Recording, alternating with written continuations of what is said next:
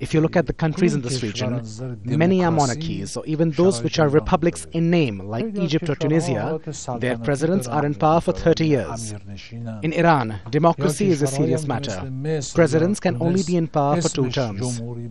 People vote and politicians change according to their will. But in Egypt, you have a dictatorship. America has created a certain situation for them.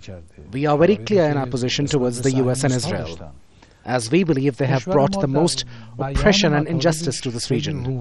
Behind the scenes, they're the ones that are preventing the Egyptians from making their revolution into a success. The Egyptians have a peaceful protest, but why are they reacting to them with bullets and violence? Scenes broadcast by Al Jazeera show they have thrown horses and camels at the people in Tahrir Square. Americans haven't grasped the reality.